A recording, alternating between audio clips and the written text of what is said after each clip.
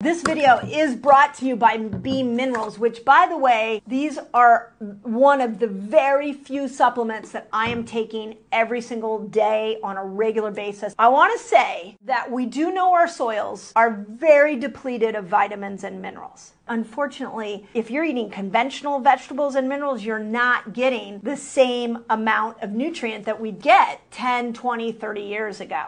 So as our soils have gotten worse, as our toxic loads and our stress loads have gone up, the food and the vitamins and minerals we're getting from our food are very depleted. And all of a sudden people went into this multivitamin and they started doing all kinds of multivitamins. Vitamins and minerals and herbs have a synergy. So just because you look on a label and you see like A, C, E, D, it doesn't mean that those are meant to all go together. Like magnesium, for example, if you're only taking magnesium and you're not careful and your magnesium levels get too high, it can actually pull out calcium out of your body. For my menopausal women, this is important because we need that magnesium and calcium balance in check for things like osteoporosis to be able to sleep at night, and it's a precursor to so many hormones. But if we're not careful of this balance, then what ends up happening is we emphasize one nutrient at the sake of depleting another. And I just find that most multivitamins are doing that.